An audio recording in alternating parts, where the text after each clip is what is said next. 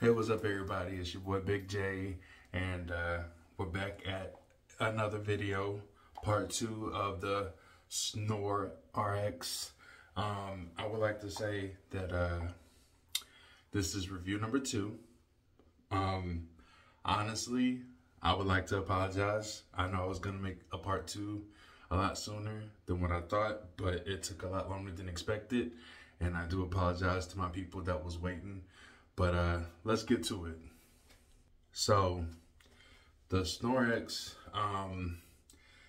it's something. So like I've tried it a few times and I was very skeptical about it. I was very nervous to use it. I did not want to, choke on my own spit, my own saliva. So that's why I kind of just was like very hesitant at first, but the times that I have used it, I can honestly say I slept pretty good. There were a few times where I would be a little paranoid, worried about, my saliva, choking on it. So I can honestly say that the times that I did sleep peaceful, I was told that I didn't really snore. So I would like to say it's a toss-up. I would have to say probably a 5 out of a 10.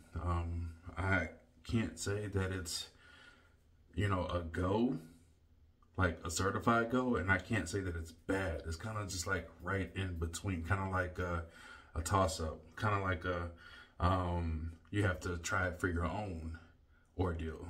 That's my honest opinion.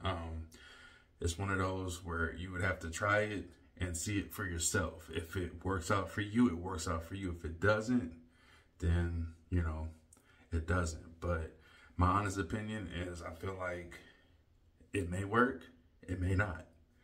But for me, it's okay. It's not the best, but it could be worse. So that is my honest opinion. Sorry, guys. Sorry it took so long for me to make a part 2, but we finally got one.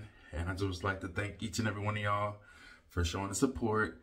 And if you have any suggestions for any other reviews that you may want to see me do, let me know. And for all of y'all out there that celebrates, happy holidays, Merry Christmas, and to a new year, 2024. We're coming back better and better.